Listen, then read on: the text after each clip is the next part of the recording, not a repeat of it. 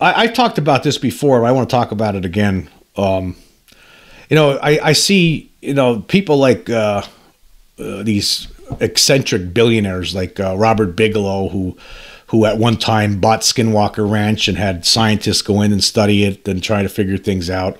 And now, and then just recently in the past year, he put up $1 million in prizes to anybody who could come up with an answer as to whether or not there's life after death, things like that. He's interested in paranormal type things and UFOs and all that kind of stuff. Apparently, he's a guy who has a lot of money, and he's interested in a lot of weird stuff.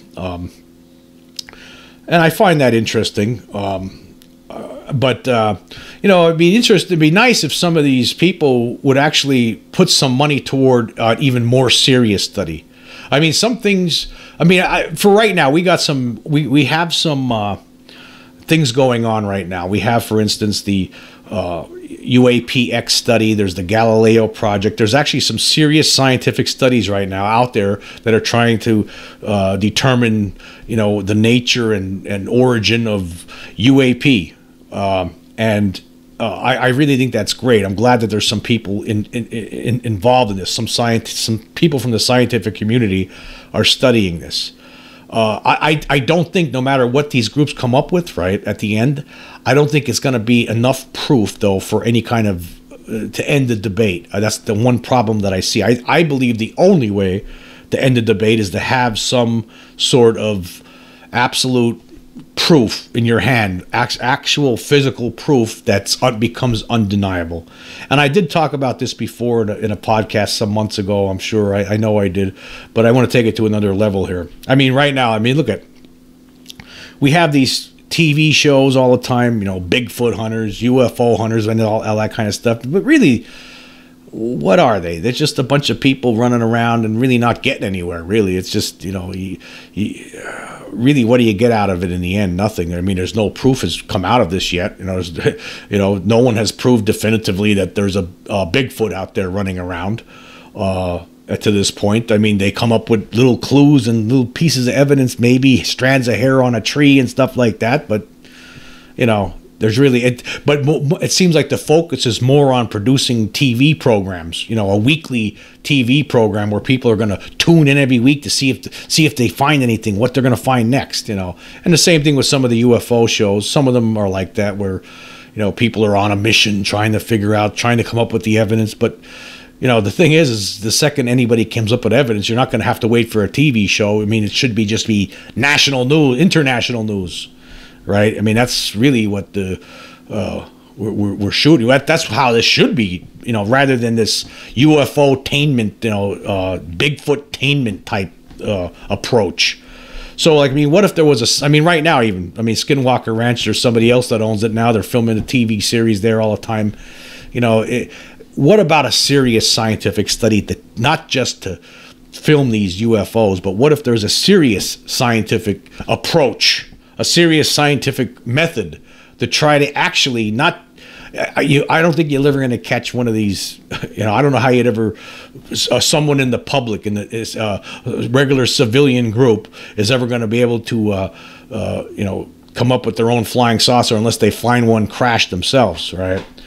But there might be ways, right, to actually capture one of these beings and present that evidence to the world before any kind of government has any chance of trying to swoop in and cover the whole thing up and, put you in a dark room and question you for 4 days straight, and maybe even torture you into forgetting about everything that just happened.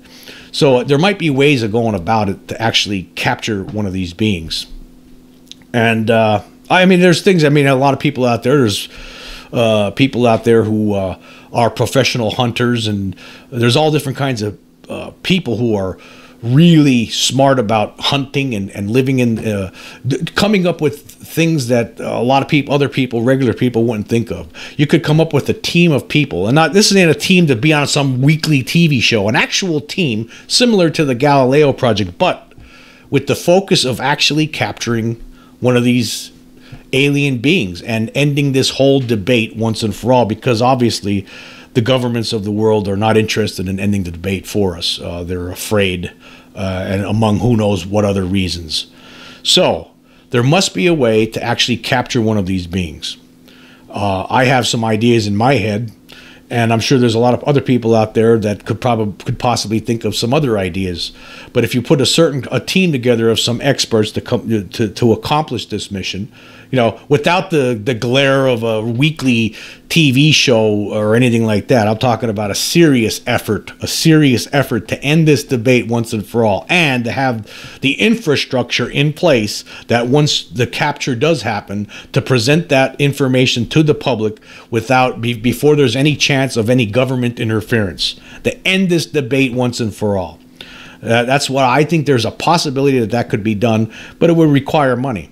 So you have people like this eccentric Robert Bigelow, who has all these, maybe there's other billionaires out there too that would want to put some money into a pot, right, to accomplish this feat, you know, but pure scientific effort to do this, you know, to do this without the interference of a regular weekly History Channel TV show or anything like that. Nothing like that. I mean, of course, everything would be everything would be recorded. All the effort would be, you know, there'd be records, you know, of everything that happened, of course. And then if you actually were to capture one of these things immediately, have everything ready to go in that event to broadcast that information to the world, you know, before anybody could do anything about it to stop you. So, like, why not put money up for something like this? There has to be people out there who have billionaires who are interested in this, other than even Bigelow, you know. But he could be one of them. Why not? You know, not to turn it into a joke though, like one of these TV shows. You know, I don't want to. You know, yeah, that's we wouldn't want that. The whole goal of this would be to actually capture an alien being. You know, whether the being is, you know, captured outside of a landed craft somewhere or in someone's house trying to abduct them, right? But some sort of effort, some sort of plan, proposal put together to actually do that. That's where, you know, if we want to end this debate, that's how it could be done. It could be done that way. Now, of course, I would hate to see it turn into some TV show, you know, something like that. But, you know, because it would just be, it takes some it takes the believability. It takes, you know, it's more of an effort to, you know, get more eyeballs on commercials. That's what it seems like then. It's about making money then. No. This is about a serious effort. Who cares how much money is thrown into it and how much money is lost? That's not the point. The point would be to actually end this debate already, right? Because it seems like the governments of the world don't want to do that.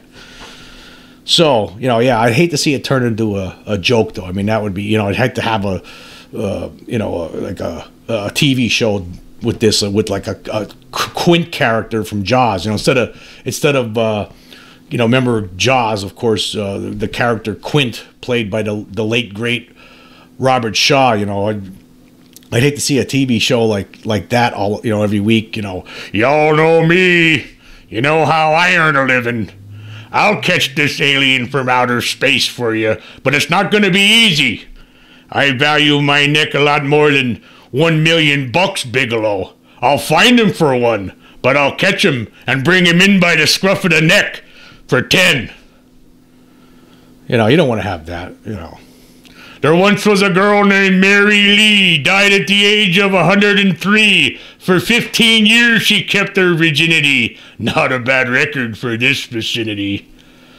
Yeah, that would be a joke then. It would be a joke, you know, to have something like that. Of course, it'd be entertaining, right? But I'm talking serious scientific study.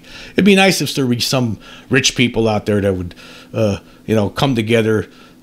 Maybe Bigelow, you know, he's eccentric. He wants to find out things, right? He already believes in it, but hey, why not come up with the actual, you know, evidence? You know, instead of no nonsensical TV shows. Keep that all. You know, have a serious effort to try to actually find capture one of these things, capture one of these beings, and then show it to the world. You know, and before anybody could do anything about it, that would be great. Rather than, you know, some crazy TV show. You know, instead of a shark hunter, UFO hunter. Farewell and adieu to you fair Spanish ladies. Farewell and adieu to you ladies of Spain. For we've received orders for to sail back to Boston. And so nevermore shall we see you again.